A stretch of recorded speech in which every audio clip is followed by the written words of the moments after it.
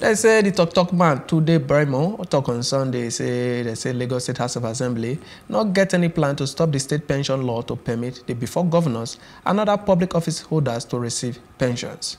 Braimoh, when he say the Chairmo House Committee for Informate and Strategy, he said Lagos Assembly not go the way of the Zamfara Assembly, when he say they just stop pension law for their before governors. One federal high court inside Lagos don't order the federal government make them recover pension when say they take from before governors and when say they don't serve as ministers and members of the National Assembly as for now.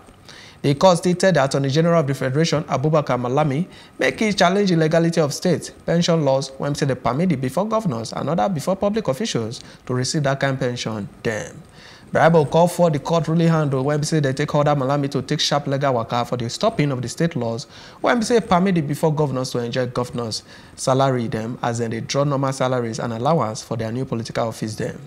He said the separation of powers when say they put for the constitution, he empowered the legislature to make laws, the executive to make the law work and the judiciary to interpret the laws.